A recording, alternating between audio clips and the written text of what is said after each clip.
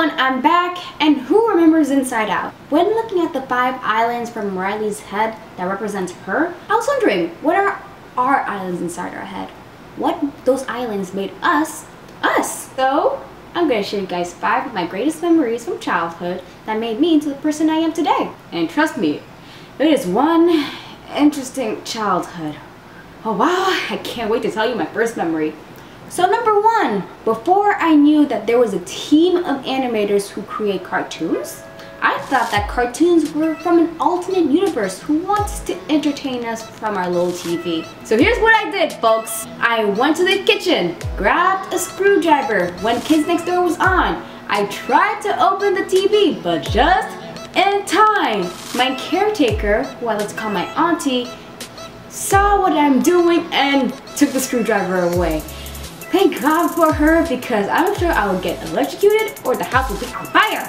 I was a bit bummed that day, but today I'm grateful that she stopped me in time. Number 2, as a kid, my mom wanted me to try anything. I tried sewing lessons, didn't work out, lost interest. Same thing with guitar lessons. I did try a theater class, but I stopped it because the instructor was not there anymore. But she took me to this awesome baking class and I was so hooked on it. She dropped me off every Saturday and it was in this little cottage. It was all pink with tiny little ovens and the teacher was so nice. We tried all these little recipes that were great for breakfast or for snacks. And the greatest memory I had from the baking class is that I had it as a theme for my 11th birthday. Sonia, Mumbai, Nina, Ines, I had a great time. I hope you did too. We did some icing, we ate some icing, we mixed it with the food coloring and all. It was a really fun time. And so, I really love baking. I know how to make a chocolate fondant.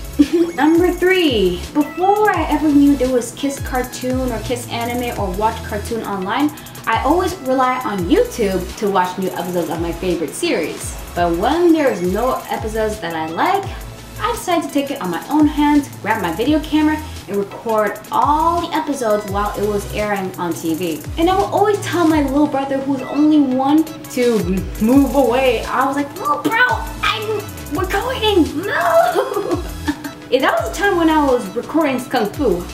I really loved that show. I shipped Rabbit and Fox to the max. And when I was done recording, I put in my iTunes and I watch it on my iPad. In addition, I made my own AMVs. I never posted them on YouTube, but it was just for fun. It was thanks to that I got my editing skills from. Number 4, every Saturday when I had nothing to do, my mom took me to this mall near our house and we rented some movies. And I mostly rented Barbie movies. Yes, I rented Barbie movies. Sue me! I was a real girly girl that time until high school, but I really loved Barbie movies. Let's just say that Barbie was my favorite actress. I mean, she is a CGI actress, right? And while I owned all the fantasy Barbie movies such as Fairytopia, Mermaidia, or The 12 Princesses in Swan Lake, I mostly rented Barbie when she was in a modern era, like Barbie Fairy Secret or Barbie Mermaid Tale. But it is thanks to her that she gave me the encouragement to be who I want to be.